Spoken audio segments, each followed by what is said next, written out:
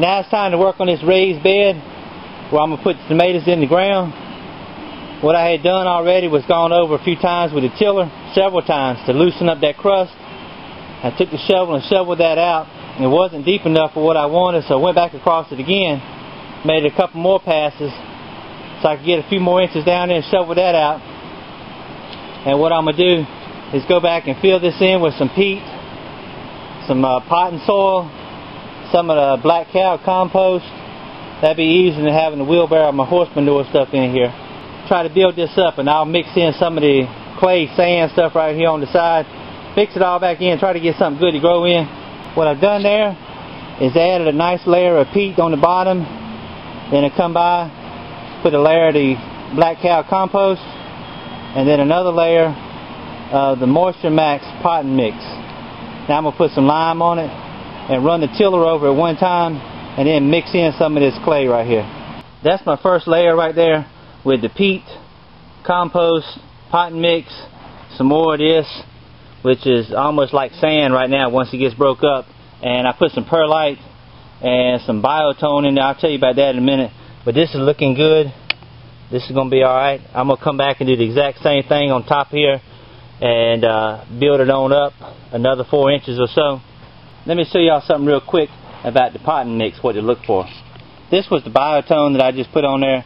Got the mycorrhiza in there. I usually don't bother with this kind of stuff, but when Lowe's is going out of business, I got it for half price, and I just couldn't resist it.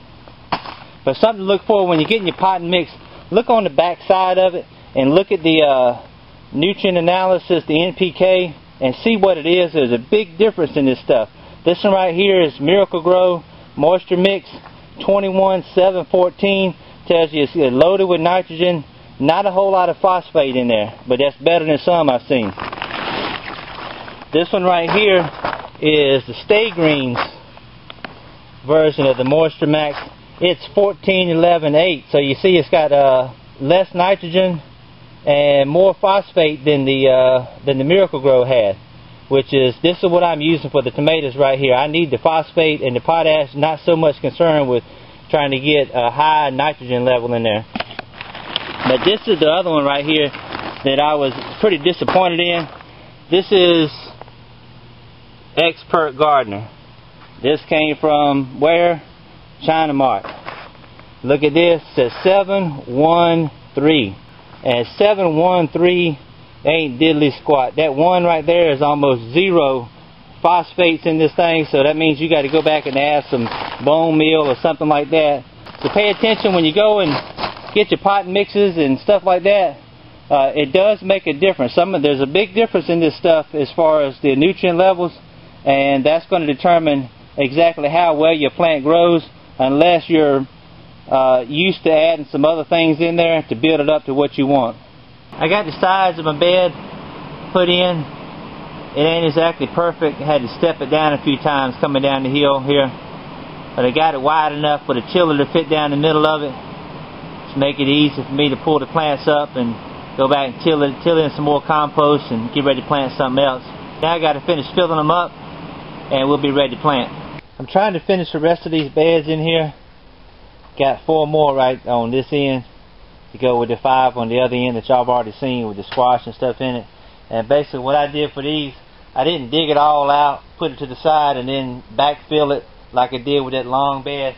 I'm just going to come along in here. I've already been through here with the tiller, tore it up as best I could, and then I'll just come in and try to dig down in there and turn it all up and get it as deep as I can,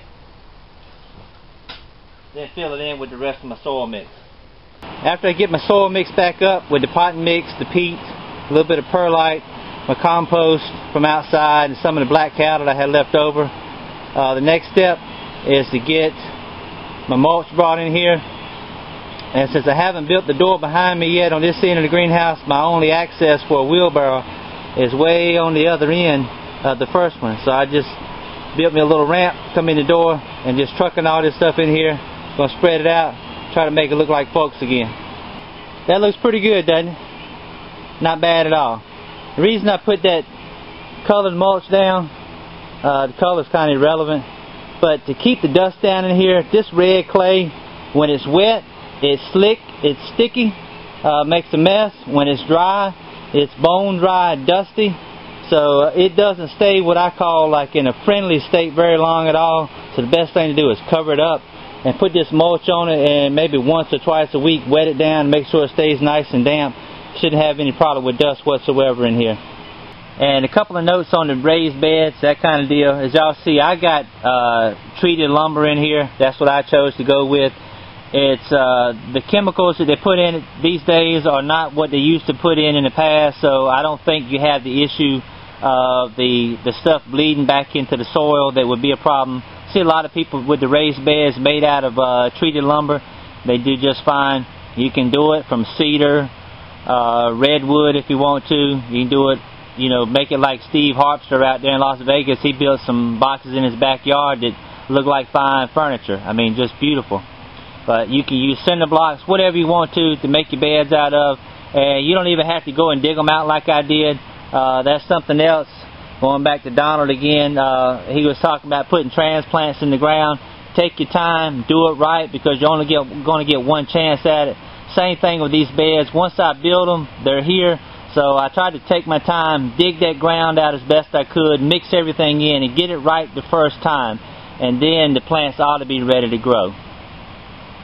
But if you wanted to, you could just take some 2x8s, 10s, 12s, whatever, lay them out on the ground, put some landscape fabric in the bottom of it to keep the grass from coming up through, fill it up with your pot and mix, and go plant in it, and that would be just fine. People do that all the time. So it's all on how much time and effort you want to put into it. Either way, as long as it grows something, that's what counts. Y'all take care. We'll see you next time.